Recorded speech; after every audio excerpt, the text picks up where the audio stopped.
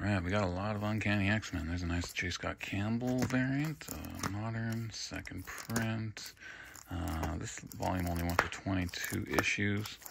No major thing happened during this run. Not that I know of. Rosenberg, LaRocca. Number 11 was an extra size one. There's a few variants. Starjammer's cover by Marquez back there. There's a female variant. Yeah, but you know, X-Men people want their runs complete, so they'll hunt out those books. First Ozymandias during that Joe Madura run. First Joseph. A big fan of Joe Mad. First mention of Onslaught. The promo. This came with the Wizard magazine, so it wasn't like super tough to get. First full Blink and Skin. First Monet St. Croix. First full Phalanx. I love this villain. And there's the cameo of Phalanx right there. Everyone likes these hologram covers. That storyline, Fatal Attraction's a popular one. First Maggots. Some Kubert stuff. John Romita Jr. I feel like that's the first appearance of this guy, but offhand, I'm not sure. Executioner's Song, they generally sell as well, you know? People still hunt out the classic storylines. Legion Quest was a big one for me back in the day.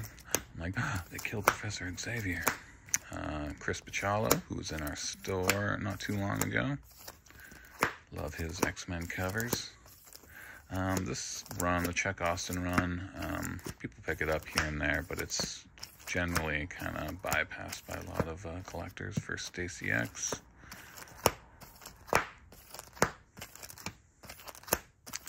Magneto War stuff. Romita, that's the death of Ileana. First Legacy Virus, that was a big thing ongoing throughout the series. Executioner, first appearance of him. X-Men. Will Portacio stuff. First full Bishop, first cameo, first Trevor Fitzroy, futuristic people, you know. He took over after the Jim Lee run here. Get some of these back in stock. Always love this cover. This one ties Wolverine to Captain America back in World War II.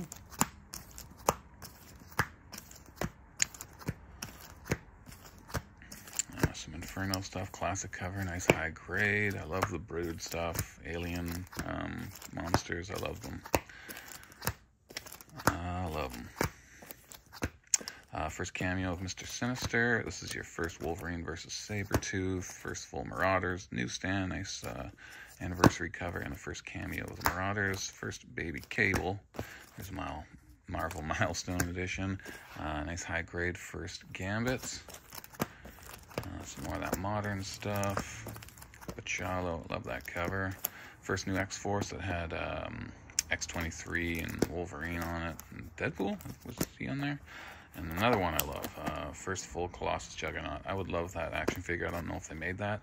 And this Toronto Fan Expo exclusive, back in the day when they did exclusives just for that one store, if you were a VIP ticket, or that one show, if you were a VIP ticket holder, you could get these things. So it would be one per ticket. It's a tough find. Yeah, you rarely ever see it.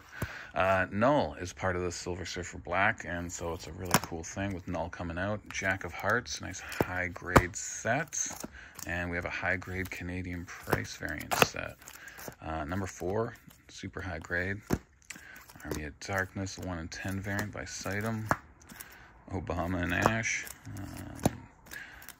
Complete Dracula, nice Cassidy covers, 1 to 5. And I've heard good things about this Lone Ranger run. Second print for 1 and 2, the variant for number 3. And they're all John Cassidy covers, who just passed away. But these covers are awesome, but apparently the story is really good.